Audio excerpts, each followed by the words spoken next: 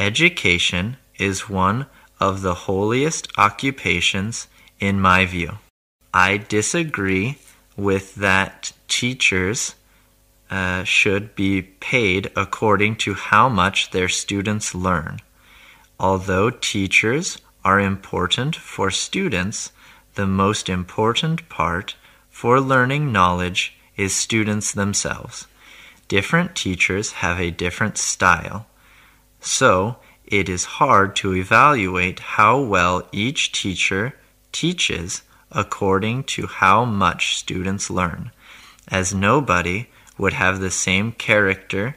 Teachers also have their own teaching styles, such as humorous and gentle. On the other hand, how much or how well students learn depends on students themselves. The more attention students pay, the more knowledge they learn. In addition, knowledge that students learn not only comes from the teachers, but also from many sources. Family influences, extracurricular reading, and out-class teaching are some of the sources that can provide students with knowledge.